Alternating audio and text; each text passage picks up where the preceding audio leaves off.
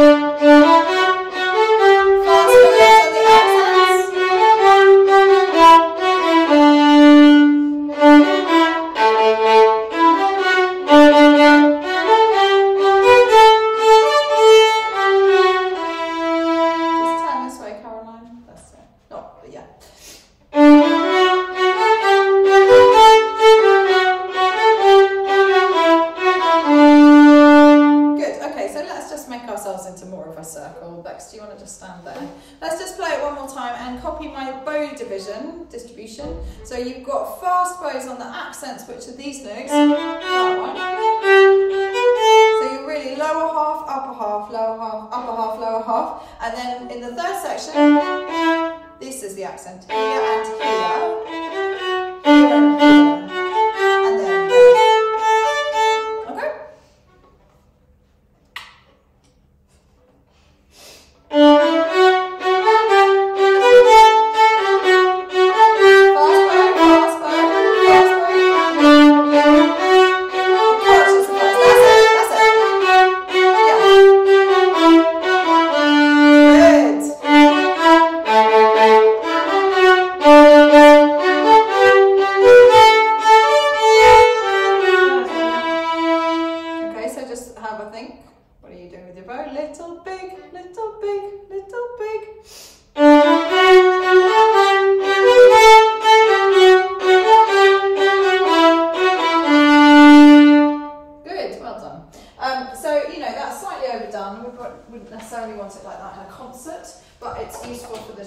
Practice those really dramatic changes of bow speed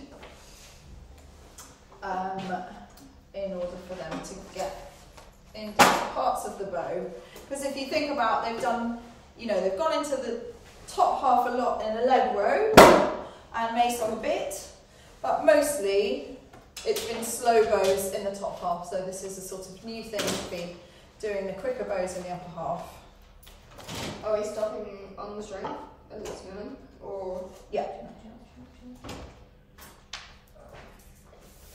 How can you remember which is Allegretto and which is Andantino? Allegretto starts on a D, which is...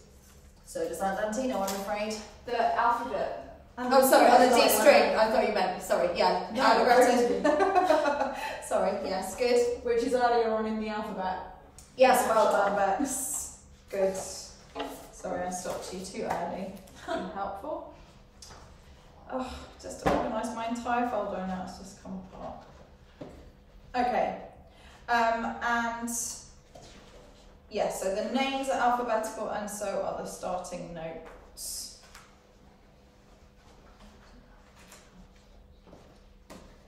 If your students have rubbish string crossing, what will you ask them to do in this piece, Caroline? So if they want to practice their string crossing, then you need to practice on the open strings. Great.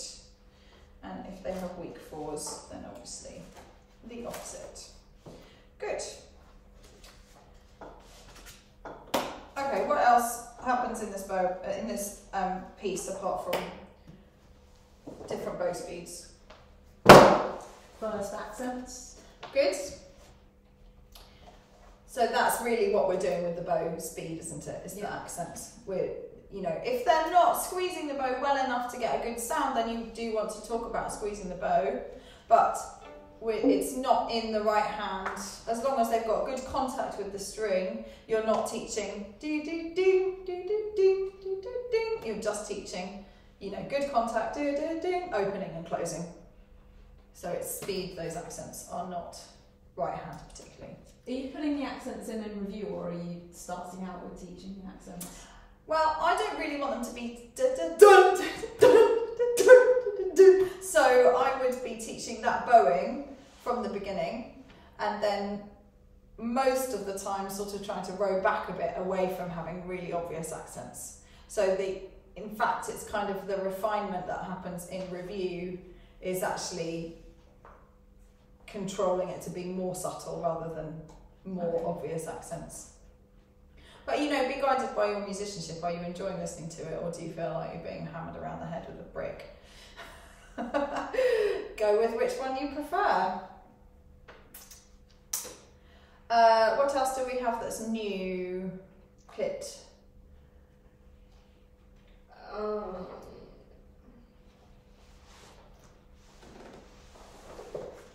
It can be brand new, or it can be Minimum? Yeah, we've had some, not Yeah, loads. you just said not new, so then I was like, oh.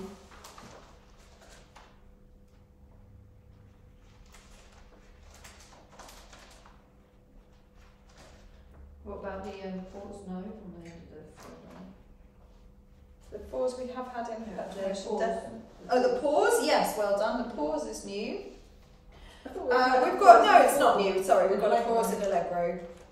The pause is on the note, not on the basically. gap between the notes, that is new. And also it's on an up bow, so you have to, you know, the main point of this piece is about controlling your bow, because you've got these little big, little big, little big. Then you've got this minim, which needs a slow, you know, big, little, slow. If you're going to actually play a minim there, I'm going to retake. And then on the bar 11, big, little, big, slow it down. And then a very slow bow on that pause, and then a lead without taking a bow off the string. Either, well, you can take a bow off the strings, but the children will not take them off. So it's up to you whether you teach them to lead that there, or you teach them in review. I think it's more normal to teach the leading in review when they're going to do this for a solo. But they must learn how to lead there, otherwise the pianist will lead them. That's not the right way around. We have the G string for the first time. Yeah.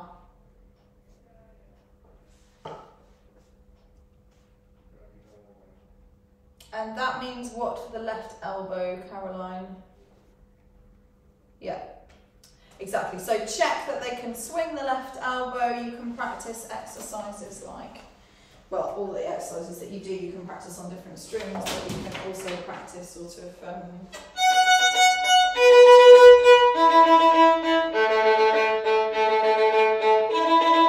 check that it's moving, or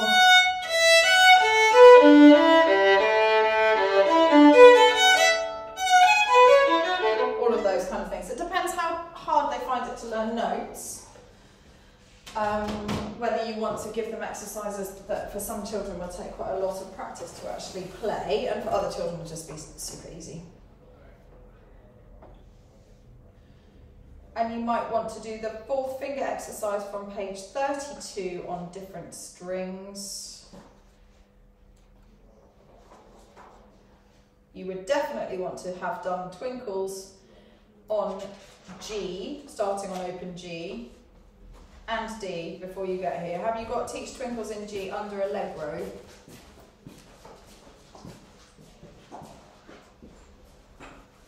No. So after Allegro, teach your twinkles in G. And that is presuming that you've been doing them in D already. If you haven't been doing them in D already, So long, long ago is the first piece with a D string note in it, yeah? So you want to be doing twinkles starting on open D from about after O Come, or even during O Come Little Children.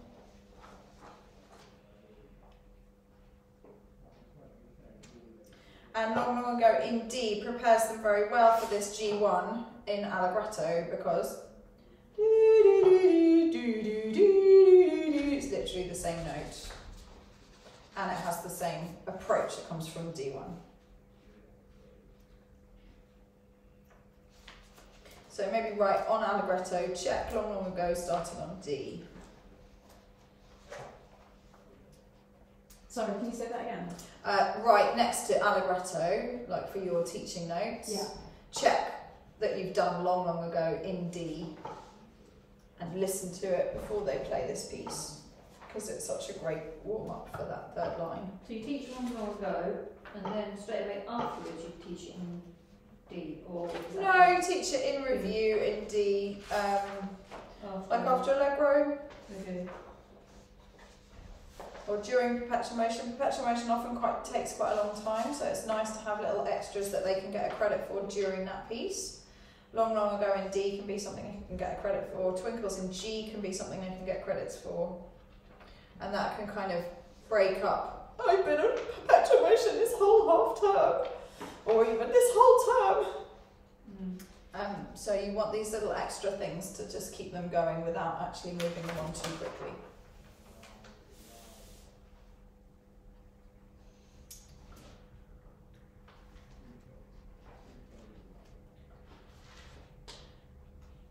Did we talk about page 34?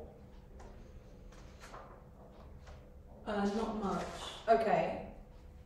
Do you have teach G major finger pattern instead of this here, one octave at a time at first from page 36? So when you finish perpetual motion, instead of doing do do do do do do do do do do do do do do, which is really hard, I would teach G major scale, lower octave first, upper octave second, and sad go to not rodi. Do you all remember the sad go to not rodi we talked about? Mm-hmm. And then I would leave these finger exercises for later, and sometimes I don't even teach them, I'm afraid. So instead of that, you're doing the G major scale on page 36? Yeah, separately at first, lower octave first because they know that finger pattern, then the higher octave, and then both together. And sad go to not rodi. And sometimes Hungarian dance. So this is before teaching Allegretto? Yeah. Or, you know, around the same time.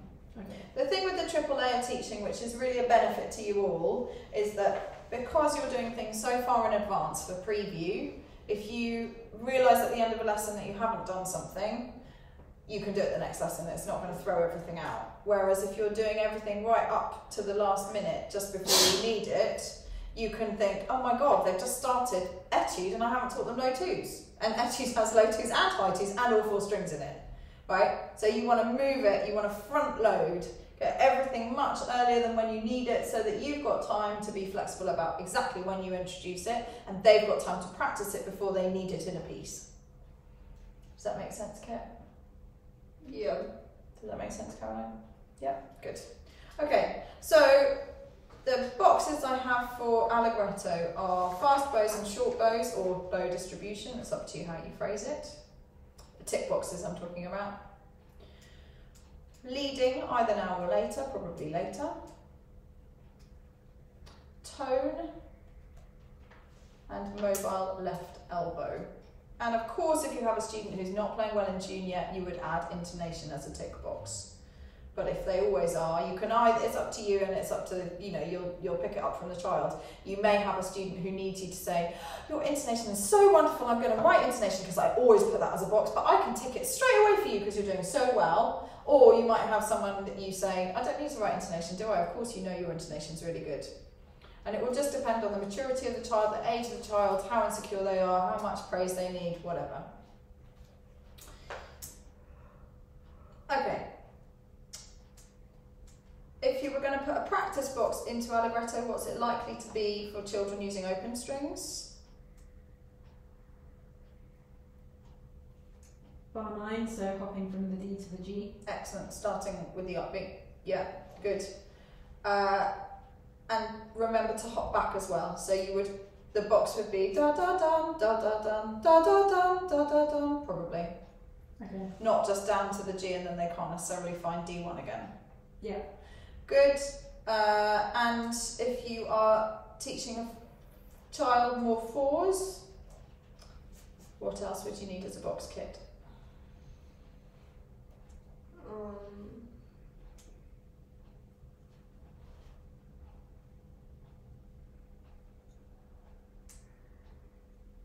What are your two major options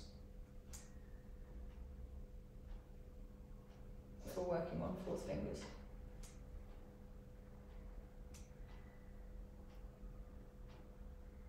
Oh, like maybe like beginning. Yeah, or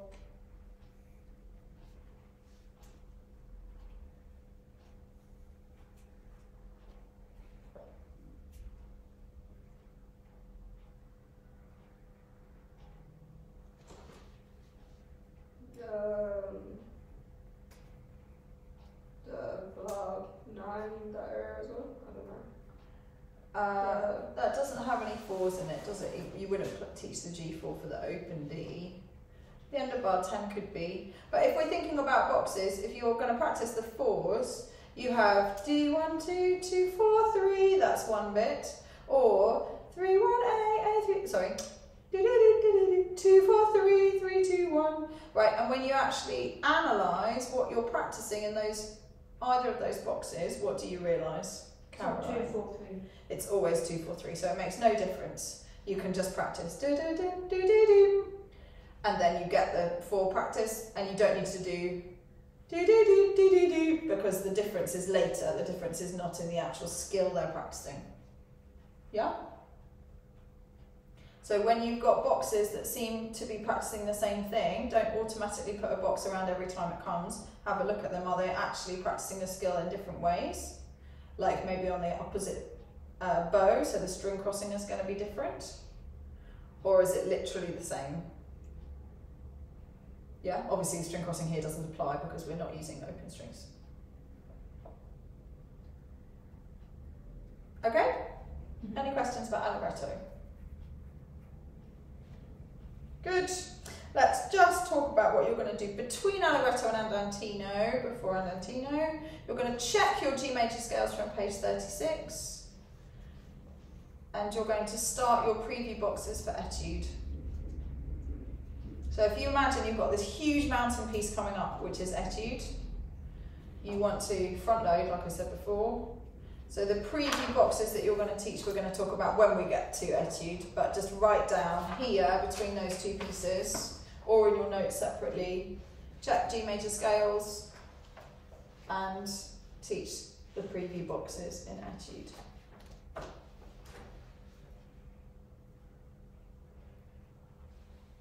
And like I said before, here in the book it says also play twinkle variations starting on G. It's too late.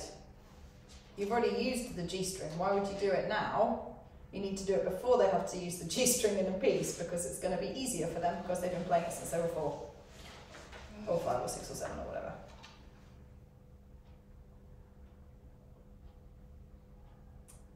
Okay, let's play Andantino. We've got 8 minutes. Let's see if we can get all the teaching points for Andantino done.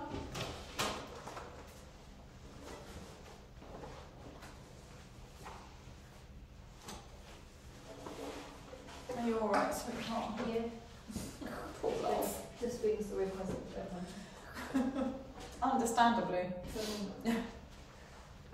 Okay, so beautiful feet positions, soft knees, best bow holds, lovely upright violin positions. Just scoot it up at the top, not just at the scroll. That's it. Well done. Can you sort of soften your knuckles a bit more? Oh, yes, that's There you go. Good.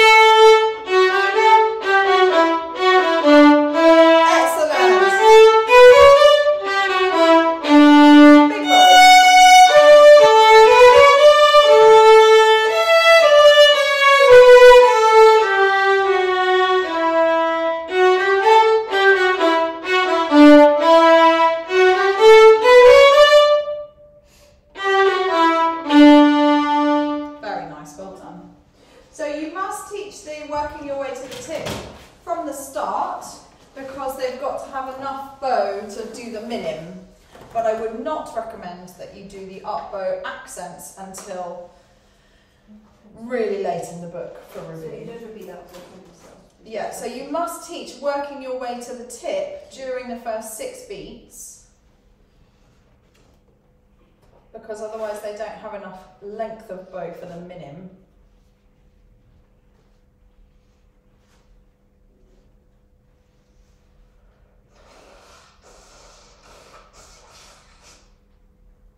But you don't need to teach the up bow accents until much later in review.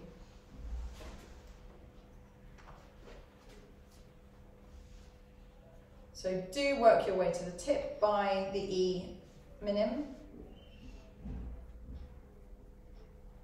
That's what you need to write down, okay? Do work your way to the tip by the minims, but don't work on the up bow accents until they are in review.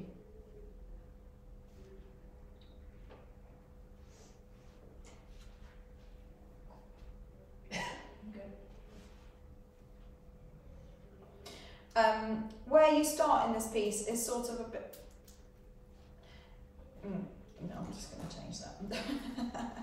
I think on the photos, if you have a look at your photos, it says start in the middle, but actually thinking about it, that doesn't make perfect sense, does it? Because they're going to go to the balance point on the up bow minims every other time, so you may as well start at the balance point, even though it makes the very first time easier to start at the middle.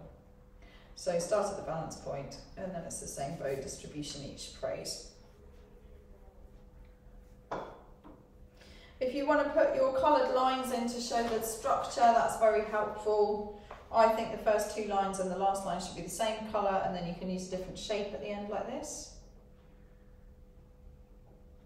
So straight all the way along, and then wiggly at the end for the second option. Do you want to just have a look at that instead of finding the picture? Oh, I thought you had a very good picture, that's all. Yep. See what I mean? Mm-hmm. Yeah, cool.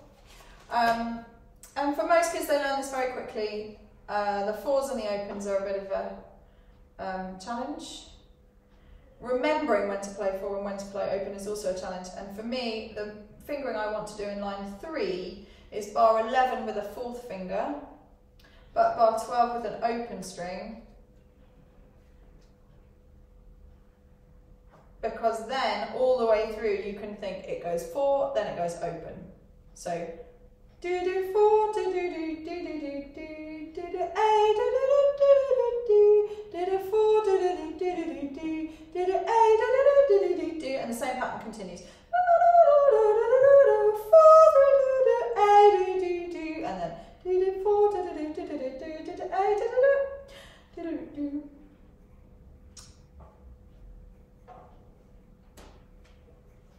So your tick boxes are 4s and opens.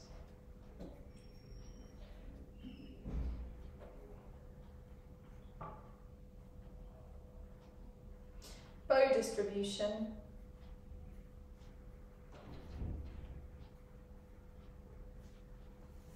Up bow accents in review. Mobile left elbow.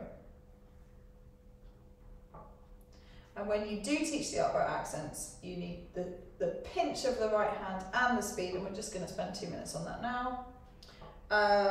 And don't ignore the last line on the page where it says also play Andantino starting on the G string, which means you can also play it with the cellos, which is very nice if you're in a play together. What are the practice boxes for this piece? So I don't really have any actually.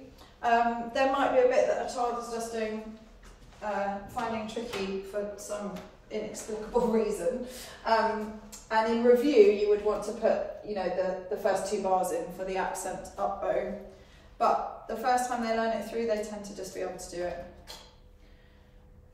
Maybe the 4th finger in bar 11, depends how good their 4s are. Okay, so when you finish doing your notes, 2 minutes on up bow accents, and then it's lunchtime.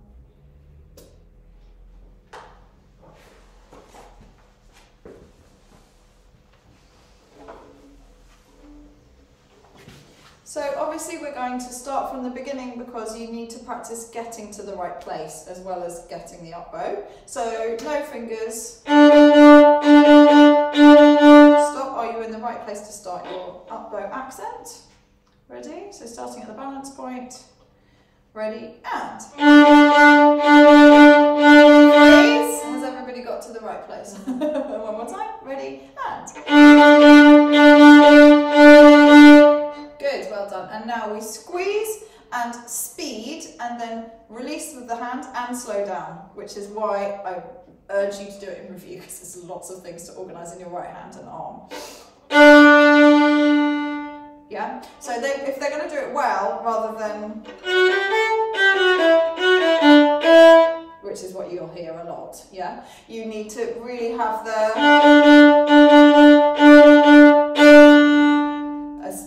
this is fast and with a pinch, and then this is slow without the pinch. So just find the top, make sure that you've got good contact with the string, it's a bit sticky, just find that sound, yeah, okay, ready, go. Good. Ready? Go. Excellent. Let's just do a couple on my turn, your turn.